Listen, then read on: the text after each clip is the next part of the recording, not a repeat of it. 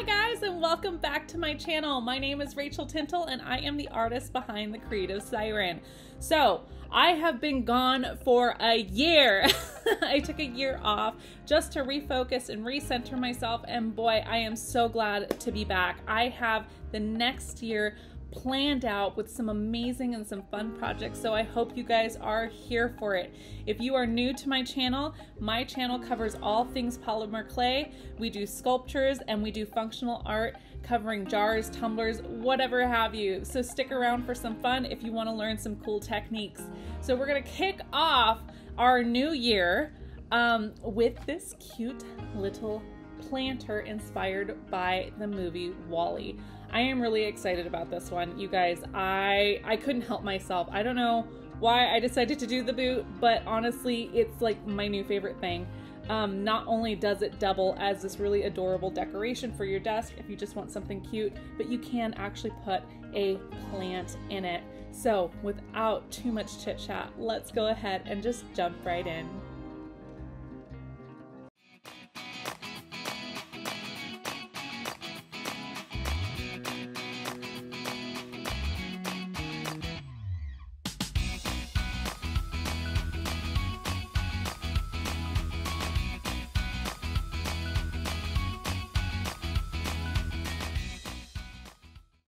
Okay, the first thing we're gonna do is grab our planter and our clay and some foil, and we're gonna start making a big round foil ball. This is gonna start creating the toe of our boot. Now grab another sheet of foil and fold it in half 3 times. We're gonna use this to wrap around the very top of our planter to elongate the height of our boot. Now I'm gonna go ahead, after I've wrapped around this foil all the way around the top of our ceramic pot, is I'm gonna secure it with some masking tape. Now I'm gonna take the foil ball and go ahead and cover it with a light coat of liquid Sculpey and then wrap some ultralight all over that ball. This is going to allow us to get the volume that we need without adding the extra weight. Now here you'll notice that I did take the wooden coaster that comes with the ceramic pot. I went ahead and actually put the pot on top of that to give an added height to the back end of our shoe, and it kind of gives room for the heel later on. And then I took an extra little bit of lightweight Super Sculpey to attach the ball to the ceramic pot. This also will help us create that bridge and elongate the shoe a little bit so that we can add laces later.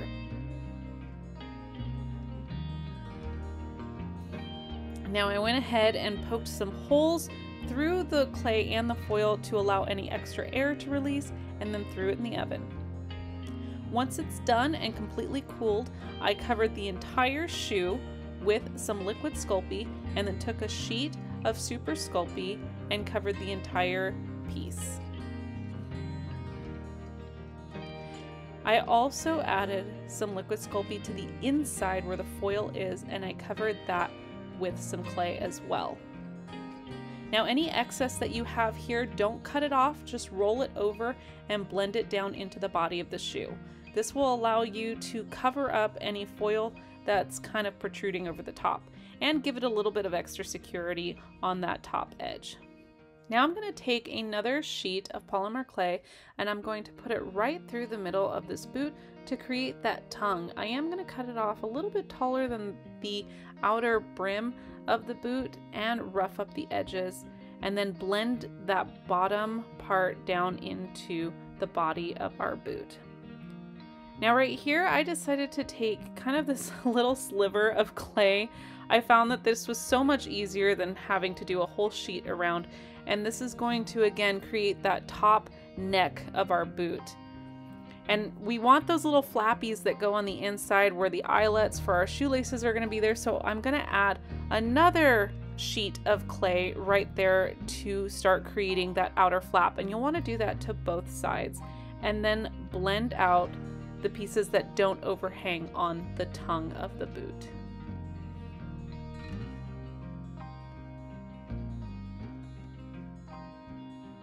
Now I needed to add a little bit of more volume here because I am going to go in and add a little bit of wrinkling to the boot. So I'm adding just a tiny little sliver of clay here and blending it at the very base of our tongue.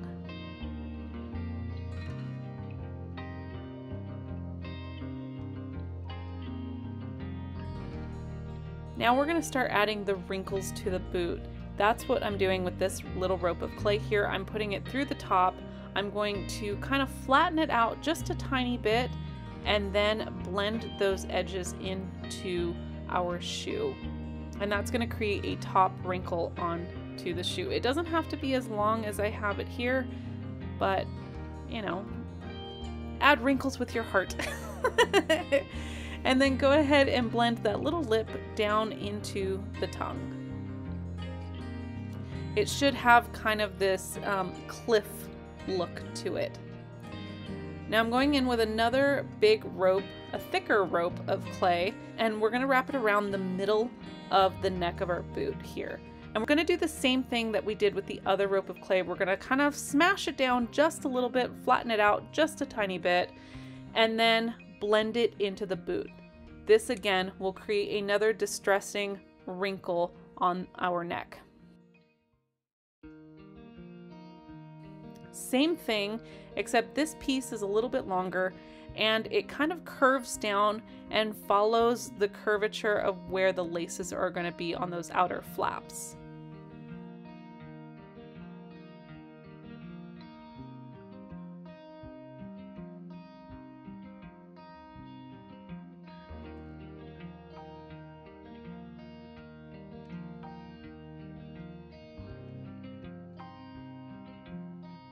Kind of looks like a jacket right here. If yours looks like a jacket, you're on the right path. Now I'm going to take these smaller slivers of clay and I'm going to do the same thing, but right on where the heel is going to be. Imagine just kind of this imaginary line or this half circle going where the heel is, and that's where we're going to be putting these extra snakes on either side of the heel and one on the back.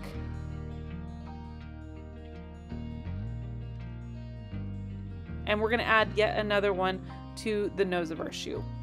Now here you'll see that I did add these little lines here, but I didn't like how that looked, so I went ahead and added more ropes of clay to elevate the distress and the wrinkle that I originally tried to do here with one of my sculpting tools.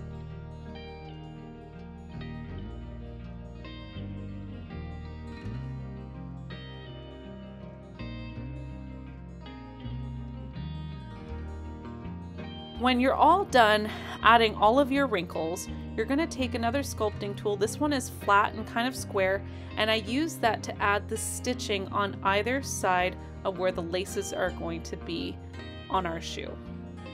And I did the same thing throughout the heel. So again, that imaginary half circle that goes all the way around, we're going to kind of follow that and add these stitching lines. And then finally I went in with my silicone tip tool and just very lightly kind of grazed the entire shoe just to add some little distressing marks all over the whole body. And then go ahead and throw that into the oven.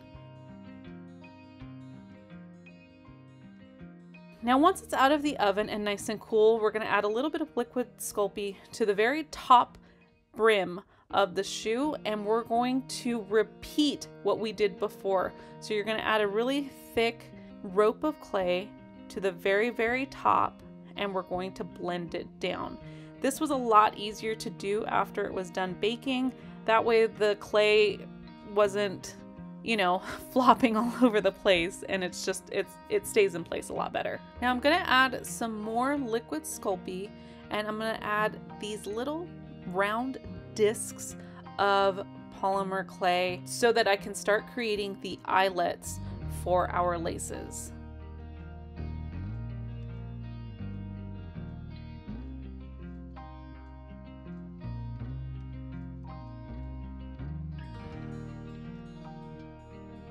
Should look something like that. Now on the bottom part of our shoe, I'm going to add more liquid Sculpey and another very long sheet of polymer clay. This totally made me feel like I was shoeing an actual shoe. So I was feeling pretty good about myself. And then cut off any excess, and don't forget to cut out where the drainage hole is for your potted plant. You want to make sure that that's not covered up. So if you do actually have a plant in here, all the excess water's got someplace to go. Now I'm going to grab another really long rope of clay and I'm going to wrap it around where the heel is going to be. I decided to kind of cut this up into 2 parts. It made it so much easier for me. And then I pressed it down firmly into the bottom part of the boot. And then repeated the same process for the other half of the heel here. Again, pressing down firmly. So we're just kind of flattening it out a little bit. And then I'm going to blend the edges where the 2 pieces met, so you can't tell. And then again, blending the inside so it looks like all one piece. Now at this point, I did take the same tool here. It kind of looks like a big spoon, and I used that to square off the entire heel. And then took another sculpting tool that's got kind of a flat-ish edge, and I used that to make a line around the outer edge of the heel, as well as making the grooves for the tread.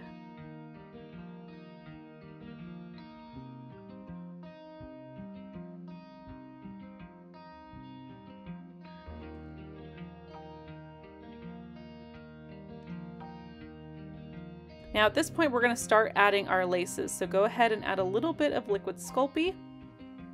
Put some liquid sculpey in all of the eyelets. I don't know why I'm doing it every other one.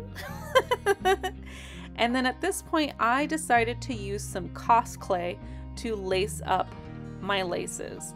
That way if there was any overhang from any of the laces, it would have the flexibility that I'm looking for and not easily break.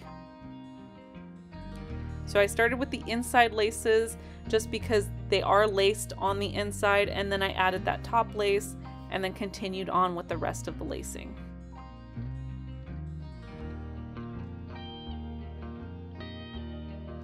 Now for the extra bit of lacing here, I decided to add the aglet, of course, because my husband would not forgive me if I didn't. Thanks, Phineas and Ferb. And then I kind of squiggled it about, added a little bit of liquid clay, and attached it to the shoe.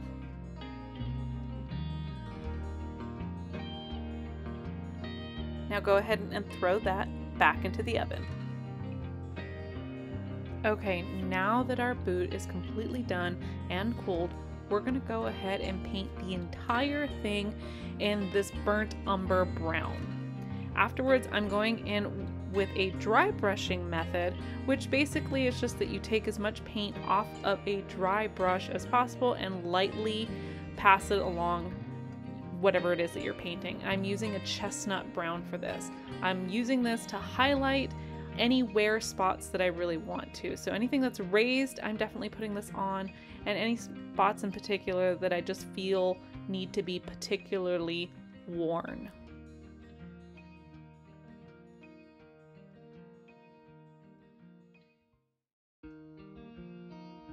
Now, after I've done all of that, I'm going to go in with a little bit of black and I'm going to dry brush that along the bottom. You can do this as much or as little as you want.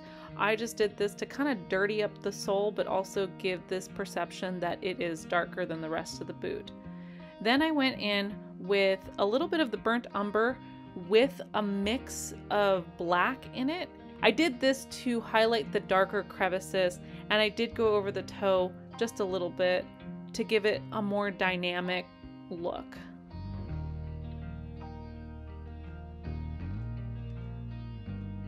I also went ahead and put this mixture on the laces, as I felt like the laces should be just a tad darker than the rest of the body.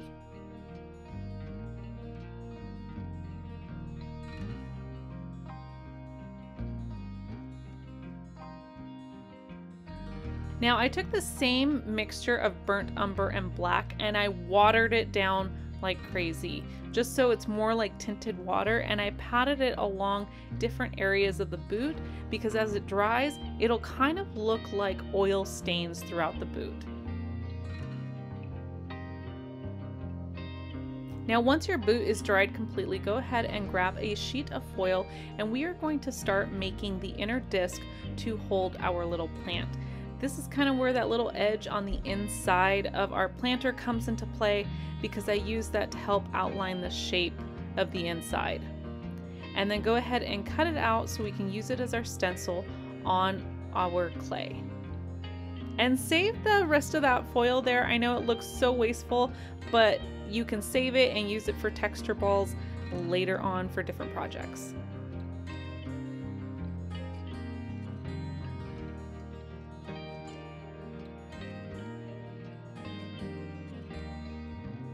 Now when you have that all baked, I didn't show this part here, but I did poke a hole right directly in the center of our little plate here because we are going to start forming the armature of our plant. We're going to grab some armature wire and we're going to twist it around. The ridges on the twisting actually allows for the clay to grip it a little bit better. So I'll add a little bit of liquid Sculpey and then wrap that guy in some clay. Now do leave about 1 inch to 1.5 inches on the bottom of exposed wire. That way you have more than enough space to attach your little plant to your disc. After that, I set that aside and I grabbed some clay and I just started forming odd shaped little balls. They're gonna look like piles of dirt or rocks, and I just piled that all around the center hole that I already created.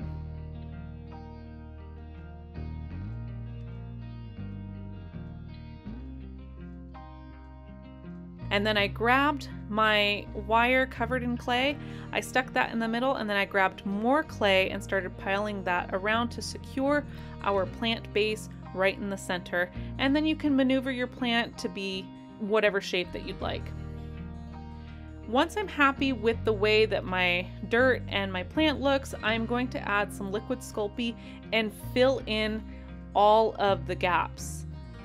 It's gonna look like you're drenching the whole thing, and that's kind of what we're doing.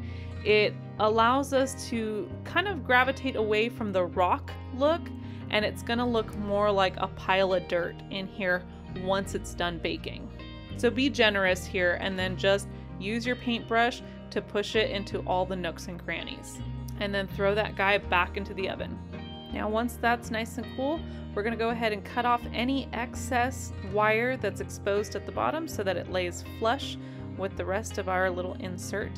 And we're going to start creating the leaves. I did use Cos clay for these leaves as it was a lot easier, and again, I love the flexibility just in case I happen to knock into it. So we're going to create kind of this elongated teardrop look and then fan out the edges to be a little bit fatter than the rest. And then just attach it to your plant base. Now you can use a little bit of liquid Sculpey or Bake and Bond to attach this to the base of your plant, but that's totally up to you. I ended up doing it later on just to add a little bit of security. You can add as many petals as you would like. I think I added 2 kind of right in the middle. I added 1 above those 2 and then 2 at the bottom, just because I felt like it. I think it looks more like the plant that's in the movie, but you can do it however you want. And then I took my needle tool here and I added some texture just to the top of the leaves. And then I did go in and I softened it just a little bit with my thumb so that it wasn't too sharp.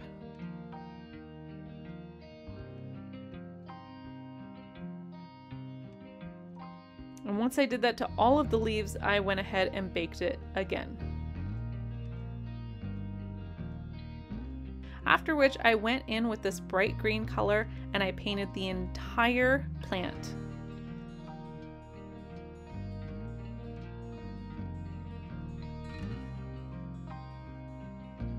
And then I went in with a chestnut color and I painted the base here. This is supposed to be the dirt.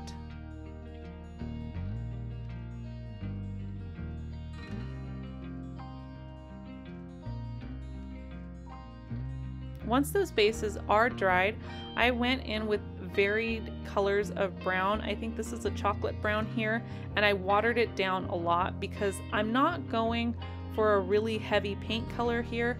I like the translucence of the watered down paint. I just want a little translucency. I also went in with the burnt umber and did the same thing. Now when I started painting the plant, I went in with a darker green on top, and I took a paper towel and sponged off a lot of the excess. I didn't want too much green on the top. But then when I went in underneath, I went in with that same green and I just left it in its full color. And then when I got to the stalk of the plant, I just lightly dry brushed it and dabbed it just to give it a little bit of extra character. Then I went in with a lighter green here and I just kind of smudged it throughout the center of each petal.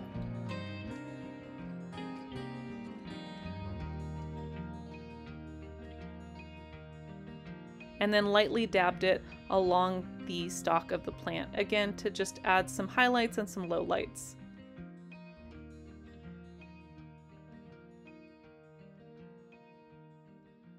When I was happy with my paint job, I went in with some Duraclear so I can seal everything. This is ultra matte that I decided to use, though they do have a variety of finishes.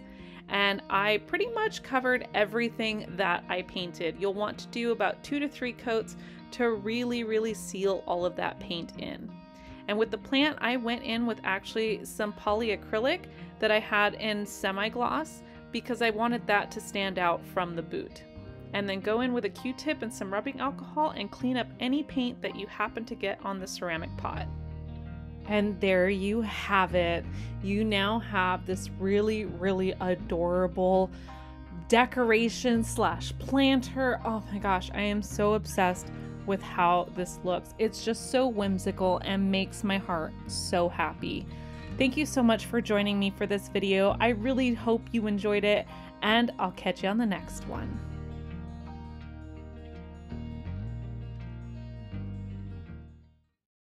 If you love this video, be sure to click here to see our last video.